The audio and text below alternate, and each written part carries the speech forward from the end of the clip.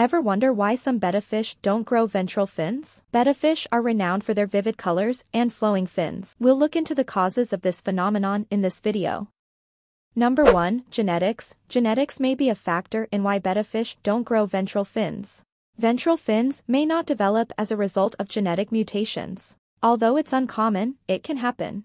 Therefore, if your betta fish lacks ventral fins, it may be due to a genetic mutation. Number 2. Environment. The environment is another factor that may have an impact on the development of ventral fins in betta fish. The growth of a betta's fins can be influenced by a variety of elements, including water quality, temperature, and nutrition. If any of these elements are not at their best, it can hinder the growth and development of the fins, including the ventral fins. Number 3. Feeding microworms. The uneaten microworm that begins to disintegrate in the fry tank is the major issue. The bacteria created by the decomposing microworm eats the ventral fins of betta fries as they lay at the bottom of the tank. The bacteria will all stick to the bottom if there is aquatic dirt added at the bottom of the tank, which will solve the issue. In conclusion, genetics, environmental circumstances, or hormone imbalances may all contribute to betta fish failing to grow ventral fins. Although it might not have an impact on the fish's general health, it might make it harder for them to swim and keep their balance in the water. It's crucial to speak with a vet or knowledgeable breeder if you have any worries about the health of your betta fish or its fins.